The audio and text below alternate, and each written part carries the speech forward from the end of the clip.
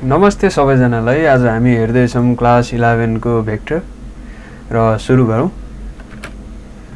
अब भेक्टर भन्ने बित्तिकै फर्स्टमा हामीले के बुझ्नुपर्छ भने नि भेक्टर र स्केलरको कन्सेप्ट हामीले दुईटा बुझ्नुपर्छ। अब यो हामीले सानो क्लासदेखि नै पढ्दै आएका छौँ, क्लास 8, 9, 10 देखि नै हैन। त्यसैले गर्दा म अलिकति यसको सानो क्लासको पनि कन्सेप्ट भनिदिन्छु है त। सो भेक्टर भन्ने बित्तिकै सिम्पल भाषामा बुझ्नुपर्छ। भेक्टरसँग दुईटा कुरा हुन्छ, स्केलरसँग एउटा मात्रै कुरा हुन्छ। पहिलो चीज, भेक्टरसँग कतिवटा कुरा हुन्छ? दुईटा कुरा हुन्छ। स्केलरसँग एउटा कुरा हुन्छ। भेक्टरसँग के हुन्छ भनेदेखि एउटा त हुन्छ म्याग्निट्युड, अर्को हुन्छ डाइरेक्सन।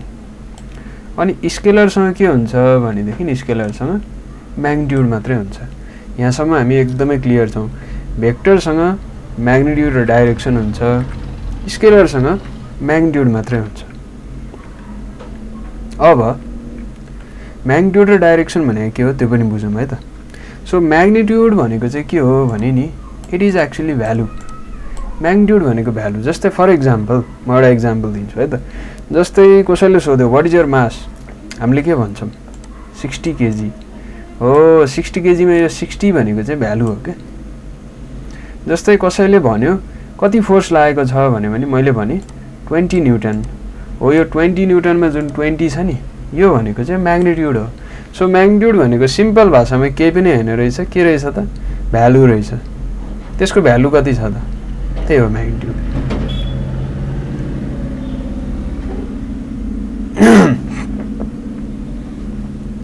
अब डाइरेक्सन हेरौँ। डाइरेक्सन भनेको त हामी सबैलाई थाहा छ। डाइरेक्सन भनेको चाहिँ कुन डाइरेक्सनतिर गइरहेछ। जस्तै इस्टमा गइरहेछ कि वेस्टमा गइरहेछ कि अप गइरहेछ कि डाउन गइरहेछ कि अथवा जस्तै हामीले कोअर्डिनेट्समा हेर्छौँ भने एक्स एक्सिसमा गइरहेछ कि वाइ एक्सिसमा गइरहेछ कि या त दुवैजनालाई एङ्गल बनाएर गइरहेछ कि या त 3 डाइमेन्सनलमा पनि हेर्न सक्छौँ। एक्स वाइ जेड एक्सिस तिनटै राखेर कुन डाइरेक्सनमा गइरहेछ, कुन ठाउँतिर गइरहेछ त त्यसलाई डाइरेक्सन भनिन्छ सिम्पल भाषामा। भनेपछि भेक्टरसँग दुईटा कुरो हुँदो रहेछ, म्याग्निट्युड र डाइरेक्सन। स्केलरसँग म्याग्निट्युड मात्रै हुँदो रहेछ। म्याग्निट्युड र डाइरेक्सन भनेको हामीले दुईटै बुझिसक्यौँ। अब त्यसो भए स्केलरको म एक दुईटा इक्जाम्पल दिन्छु है त। पहिला म्याग्निट्युड मात्रै हुन्छ भनेर, जस्तै मासको कुनै डाइरेक्सन हुन्छ त? हुँदैन। हामी मध्ये धेरैजनालाई लाग्न सक्ला मास त तलतिर जान्छ नि त भनेर लाग्ला, तर त्यो मास हैन, त्यो वेट हो है। हामीले 10 मा मजाले पढिसकेका छौँ। वेट चाहिँ तल जान्छ, तर मास भनेको चाहिँ स्केलर हो। मास चाहिँ युनिभर्सल हुन्छ भनेर हामीले 10 क्लासमा पढि पनि सक्यौँ। त्यसैले मास भनेको चाहिँ स्केलर हो, किनभने त्यसको म्याग्निट्युड मात्रै हुन्छ, त्यसको डाइरेक्सन हुँदैन। जस्तै अर्को कुरा छ पावर। पावर भनेको के हो? पावरको formula work done upon time हो कि हैन? हो। अनि वर्क डनको फर्मुला के हो नि? Force into displacement. अब यहाँ हामीलाई एउटा क्वेसन आउन सक्छ के, फोर्स पनि भेक्टर, डिस्प्लेसमेन्ट पनि भेक्टर, अनि दुईटाको प्रडक्ट चाहिँ कसरी स्केलर त भन्ने क्वेसन आउन सक्छ। त्यसको म आन्सर के दिन्छु भने जस्तै हामीले स्केलर प्रडक्ट पढाएको छौँ कि छैनौँ। दुईटा भेक्टरलाई डट प्रडक्ट गर्यो भने नि ए भेक्टर डट बी भेक्टर छ भने यसको रिजल्ट चाहिँ स्केलर भइदिन्छ क्या। अचम्मको कुरा। अब किन स्केलर हुन्छ भनेर हामी पछि डिटेलमा हेर्छौँ। डट गरिसकेपछि त्यो यही च्याप्टरमा हामी हेर्छौँ। अहिलेको लागि बस यति बुझौँ कि दुईटा भेक्टरलाई डट गर्यो भने त्यो चाहिँ स्केलर हुँदो रहेछ। त्यसैले फोर्स र डिस्प्लेसमेन्टको पनि यहाँ मैले क्रस लेखेको छु, यो डट हुनुपर्ने हो क्या। डट भयो भने चाहिँ यो स्केलर हुँदो रहेछ। त्यसैले गर्दा पावर स्केलर भएको, किनभने वर्क डन स्केलर हो। अनि एनर्जी भनेको त वर्क डन नै हो, त्यो पनि स्केलर भयो। अब भोल्युम भनेको स्केलर कसरी भयो त? किनभने भोल्युमको भ्यालु मात्रै हुन्छ, भोल्युमको डाइरेक्सन हुँदैन। भोल्युम भनेको त तीनटा उसको मल्टिप्लिकेसन हो नि त, एलबीएच को मल्टिप्लिकेसन हो। त्यसैले त्यो पनि म्याग्निट्युड मात्रै हुन्छ। अनि अर्को के छ भने हाम्रो डिस्टेन्स भनेको त हामी सबैलाई थाहा छ। यो बच्चा बेला हामीले एउटा फिगर बनाएर पढाएको थियौँ।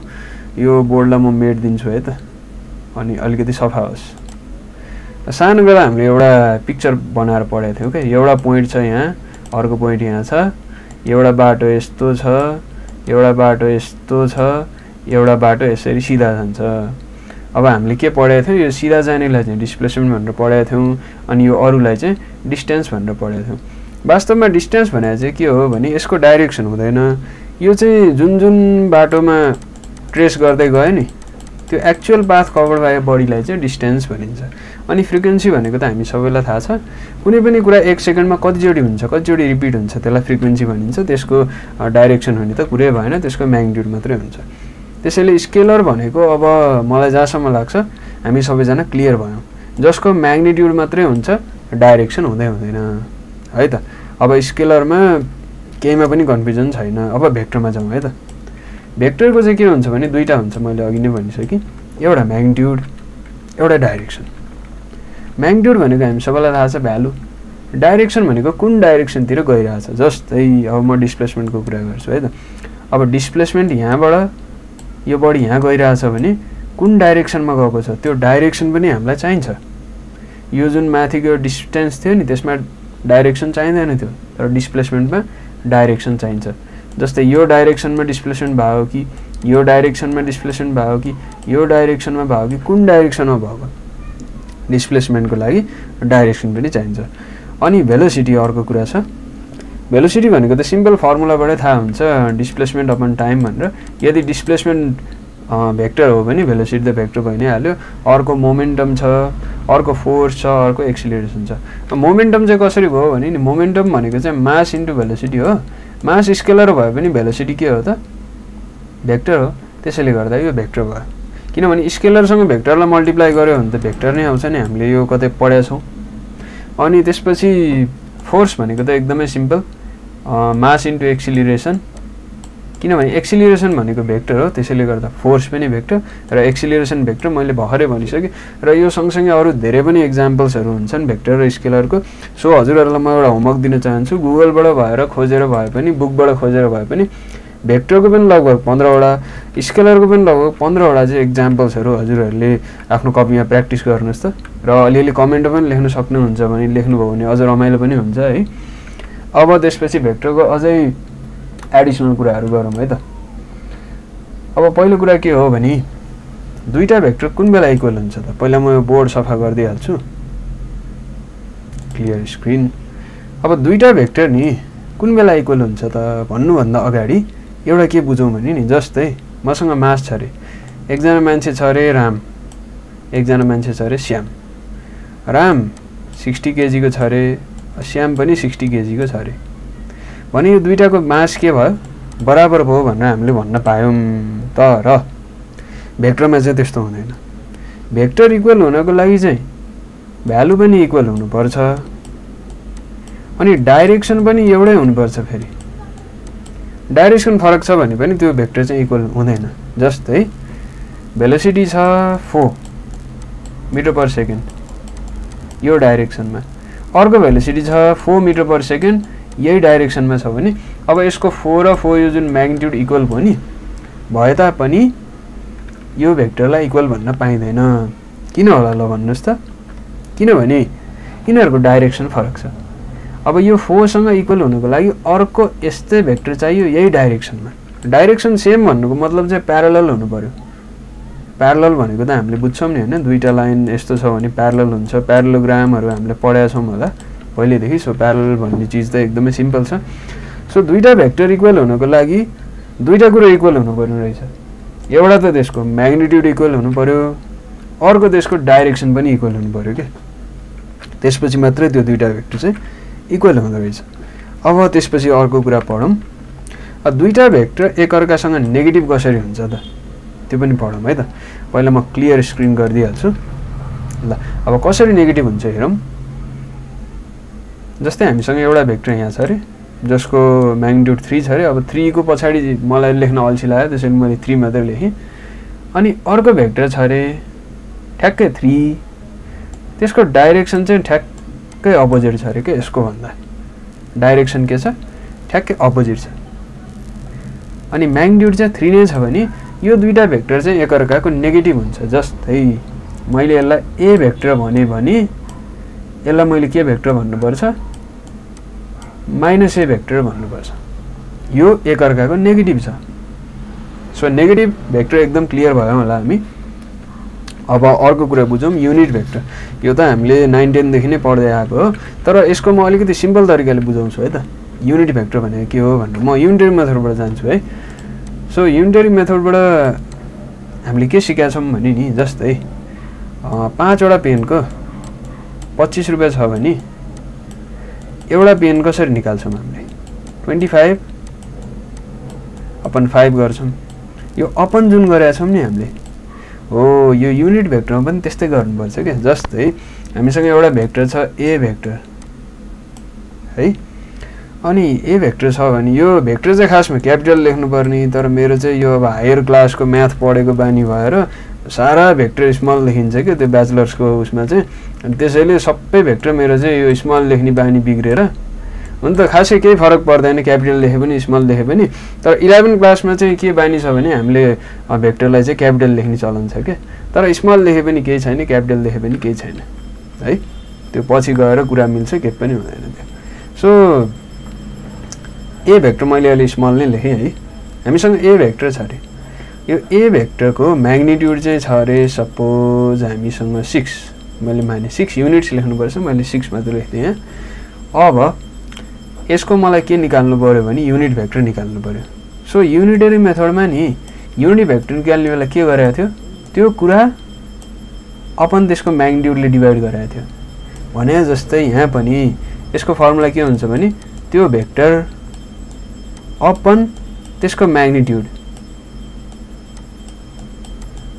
के गर्नुपर्ने रहेछ यो युनिटरी मेथडको जस्तै हेर्नुहोस् त यी माथि भेक्टर राख्दिने तल के राख्दिने त्यसको म्याग्निट्युड राख्दिने त्यसपछि हामीलाई के को फर्मुला आउँछ यो युनिट भेक्टरको फर्मुला आउँछ र युनिट भेक्टरलाई यत्रो लामो लेखिराख्न चाहिँ अलिकति गाह्रो हुन्छ के त्यसैले गर्दा हामीले यो यसलाई सर्ट फर्ममा के लेख्छौँ भने ए अनि ए को माथि यसरी क्याप राख्छौँ यसलाई ए को युनिट भेक्टर भनिन्छ है त अब त्यसपछि आजको लास्ट कन्सेप्ट पहिला क्लियर स्क्रिन गरिहालौँ अब नल भेक्टर भनेको चाहिँ के हो भने नि जस्तै हामीसँग एउटा भेक्टर छ ए भेक्टर यसको म्याग्निट्युड 3 छ हामीसँग छ अर्को भेक्टर बी भेक्टर यसको पनि म्याग्निट्युड 3 छ अनि डाइरेक्सन पनि दुईटाको सेम छ अरे भने दुईटा भेक्टर इक्वल भयो अब एउटाले अर्कोलाई सबट्र्याक्ट गर्यो भने नि के हुन्छ भन्दाखेरि यदि ठुलो सानो भइदिए भए सबट्र्याक्ट गर्यो भने थोरै डाइरेक्सन पनि बच्थ्यो तर यहाँ सबट्र्याक्ट गरिसकेपछि यसको भ्यालु ठ्याक्कै 0 आउँछ के